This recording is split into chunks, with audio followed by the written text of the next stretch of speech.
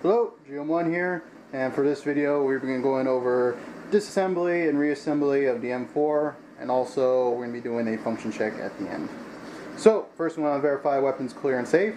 So safety is on, magazine, no magazine inserted, chamber is empty, safety is on. This weapon's now clear and safe. I can continue on with the disassembly and reassembly of the M4. So after we clear and safe it, we want to make sure that all the springs are not under tension. So we're going to release our bolts. By pressing on the bolt catch right here. Just press on it looks like a little ping pong paddle. Just press on the top. That'll release the bolt, and that'll make sure that there's nothing under tension. So once the bolt is forward, we're going to go ahead and press down on one of the takedown pins. So right here, this is your takedown pin. You can see that's on your side right here too.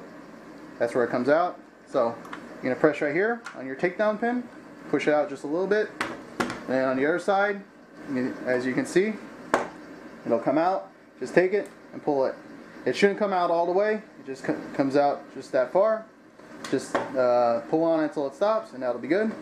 Once you have that, you can open up your upper and lower receiver, your upper and your lower receiver, and then from here we're going to go ahead and take it apart even further, and then you got another takedown pin right here. You're going to go ahead and press down, same as the other one, and then on your side, go ahead and pull it,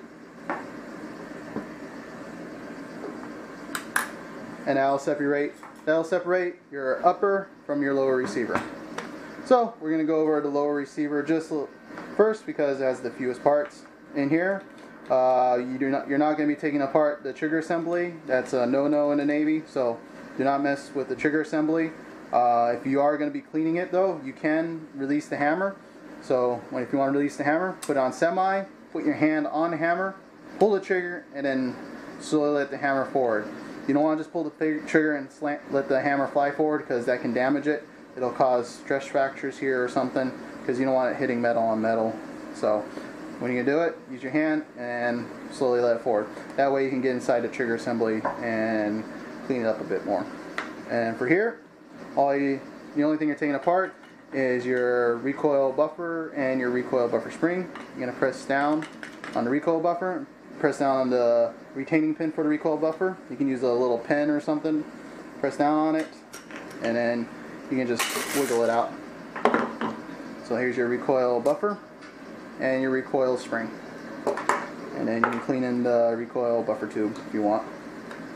And then that's it for the lower. I'm just going to go ahead and put this back. Just use my hand, cock the hammer back, put it back on safe. And that'll be it.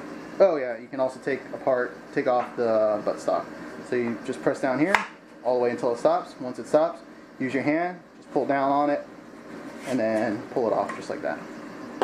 So that's as far as you'll take the lower apart. Next, we're going to do the upper. The upper is pretty easy. What you want to do is just pull back on the charging handle.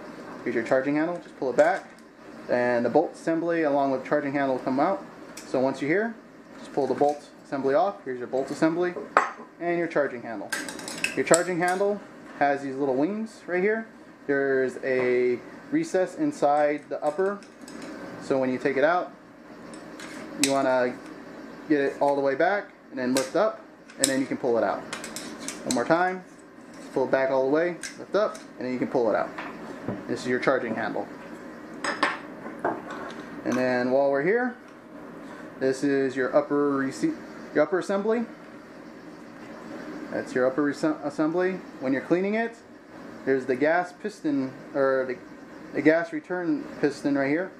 You can clean that, but do not bend it or crimp it or anything. If you crimp it or damage this part right here, this little tube inside, your weapon will become pretty much a bolt action, because this is what pushes the bolt, what sends the gas back and pushes the bolt. And if you crimp that off, it's not going to send the bolt back, so you got to charge it with your hand. So do not damage this part in there. Okay, that'll be it for the upper. And now we're going to go ahead and take your bolts apart. This is your bolt assembly. This is the actual bolt. So you want to take out your firing pin retaining pin. That's right here. Just pull it out. And then I like to put it inside the charging handle so I don't lose my parts. So that's there. Then you just turn it upside down, let gravity work for you, and your firing pin will come out. Here's your firing pin. Put that in there too so I don't lose it. Next is your firing pin cam. That's right here. And what you want to do, you want to twist it 90 degrees, and then you can pull it out. But you're going to make sure that your bolt is all the way to the rear. You turn that 90 degrees, so it's going to be like this. So if it's forward, push it all the way to the rear, twist it 90 degrees, and then you can pull your bolt cam out, or your firing pin cam out. So there's your firing pin cam. And then you can just take the bolt out of the bolt carrier. Here's your bolt carrier, here's your bolt, and that's as far as you're going to take it down. So this is how disassembled you're going to go with it when you're doing maintenance on it. So now we're going to put it all back together. So we're going to take our bolt, put it back in our bolt carrier. We're going to make sure we do it the correct way, because you see that there's a hole on this end, and on that end it goes all the way through. This is where your cam pin, your firing pin cam goes in. And normally it's crimped like this, so it won't go in the incorrect way and only go in the right way, but as it wears down, you can actually get it to go in the wrong way. You want to line that hole up with this, just like that. And the way to make sure that you have the right hole is you're going to look at the bolt face. This is your ejector and your extractor. Your ejector looks like a little pebble. So what I like to think is the pebble's heavier and it goes toward the bottom. So the pebble's heavier, it's going toward the bottom of the bolt carrier. This is your bolt carrier. The top of the bolt carrier, this part is the top of it. So you want to see that. And then the bolt, the little ejector, the pebble, is at the bottom. And then you're going to look on the side here. You're going to line up the hole on here with this. So pebble down, and then you line up the hole. And then you get your firing pin cam. You're going to insert it. You're going to have this block right here lengthwise. You don't want it horizontal. You don't want it like that. You want it this way, in line. So you're just going to put it in. Let me line this up again. There we go. And it goes in like that. If you have it the incorrect way, it won't go all the way down. I'll show you real quick. Yeah, if it'll come out. So if you have it in the wrong way, it's only going to go in that far, and you can always tell that it's wrong. So twist it a little, just like that. Once it's in, twist it again 90 degrees. Otherwise you won't get your firing pin in. So I'll show you. So usually I go in like this to the firing pin. And as you can see, it's not going to go in all the way because the firing pin cam is not twisted in the correct manner to allow it to go through.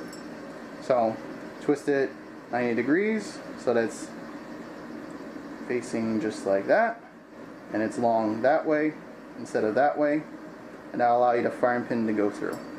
So normally if you have trouble, you can just drop it in like this and then shake it around and it'll drop in, or you can do it the way I do it. You just come in through here and it works just like that. Make sure you tap on it so it's all the way down, and hold it down so it doesn't wiggle out, and get your firing pin retaining pin. Just put it in just like that and press it. Make sure it's flush, it's not protruding out. You want to make sure that it's not sticking out. Alright, so once we have it like this, we're going to give it a quick test to make sure that it's all clean and everything. You're going to snap it forward just like that, and the bolt will come forward. So before it was like this. See how it's seated in? Flick your wrist, make sure it snaps forward. If it doesn't snap forward, that usually means your bolt's still dirty and you gotta clean it some more. So like this, that's how you test it. So just like that, and your bolt is good to go. So we're going to go ahead and put our bolt and our charging handle back into the upper. So here's your upper again. You're going to take your charging handle. It's going to go in like this, but I usually hold it upside down so everything's flipped over, just like that. And you're going to take your charging handle. You're going to go in the big hole first. That's this part right here, the big hole. Not the little one. If you go in right here, it ain't going to work. So So we go in the big hole just a little bit, about that far, and as soon as you get into it, press down on the charging handle and keep sliding forward, and it'll drop into that recess. So just like that. One more time, into the big hole, press down, keep pressing down, it'll fall into the recess. And then once it's in the recess, push it forward just a little bit so it won't pop out again. Once you're in, before you put your bolt inside your upper, you want to make sure that the bolt's forward. That's why I did that flick test. Also make sure that the bolt's forward. If the bolt is back like this and you try and put it in, it's not going to work. So bolt forward, go and slide it in just like that. I'll show you sideways how it's going to look. So just like that, and it'll go in. But normally I work it with it upside down just because it's easier. So it's going to look like this, with the gas piston toward the top. And then once it's in, just press on the bolt carrier and everything will fall in. And then just keep pressing until you hear it click, and you'll feel a click as well. And then it's in its happy little home. So we put the upper back together. Now we're going to put the lower receiver back together. So here's your lower receiver. We're going to go ahead and put our buffer spring in, buffer recoil spring, and we got our buffer here. So put the buffer in, this little rubber end goes toward it like that, and this is what the bolt carrier rests against. So press it in, and all you gotta do is press down on it. And then give it a couple pushes to make sure that the retaining pin is there and it's retaining it. Next, we'll go ahead and put the buttstock back on. Here's your buttstock. Just put it right here. Slide it on until it stops. Once it stops, use your hand, pull straight down on it, and it'll slide in. Once it's cleared that little spot, you can just press down on the lever and it'll go in all the way. Alright, now we're going to go ahead and combine and return. We're going to put the upper assembly and the lower receiver back together. Make sure your takedown pins are pulled out all the way. And same thing as before. You're going to put it right here. And usually it has sometimes trouble lining up. So you're going to wiggle it around, manipulate it, whatever you need to do. And press in on the takedown pin, which I'm doing from the other side. And it should go in. Usually I put it together just like that, it's a lot easier, but I'm doing it this way to show you. So once that pin's in, all you gotta do is rock this back and press the takedown pin down, and your weapon's back together. So that's how you reassemble, disassemble, and reassemble the weapon. Now that we put the weapon back together, we gotta make sure we put it back together correctly, and we're gonna do a function check. So first, on the function check, make sure the safety works. Put it on safe, pull the trigger. Weapon should not fire. Doesn't fire, that's good. Next, we're going to put it on semi. So once it's on semi, go ahead and pull the trigger, and the hammer should fall. You'll hear it. So you hear the hammer fall, and so that's good. And after that happens, you want to keep the trigger held down, rack the weapon, and then slowly let go. You'll hear a sear disconnect. There's that click, that slight faint click. That means your sear disconnect is working and it's not firing in full auto while it's in semi. So we know the semi works. Last, we're going to check the auto. So put it on auto, pull the trigger, make sure the hammer falls. There's that click, the hammer fell. While holding the trigger to the rear, you're going to rack it 3 times. So after you rack it 3 times, you're going to slowly let go of the trigger, and you should not hear or feel a click. That means it's firing full auto. That means the hammer's forward. So every time you racked it, the hammer went forward at the correct time, and it can fire in full auto. So now we know that the auto works, the semi-auto works, and the safe works. We performed a function check. We'll go ahead and rack it one more time and put it back on safe. And that concludes this video. We went over disassembly, reassembly, and the function check of the weapon. Thank you for listening. I'll catch you next time.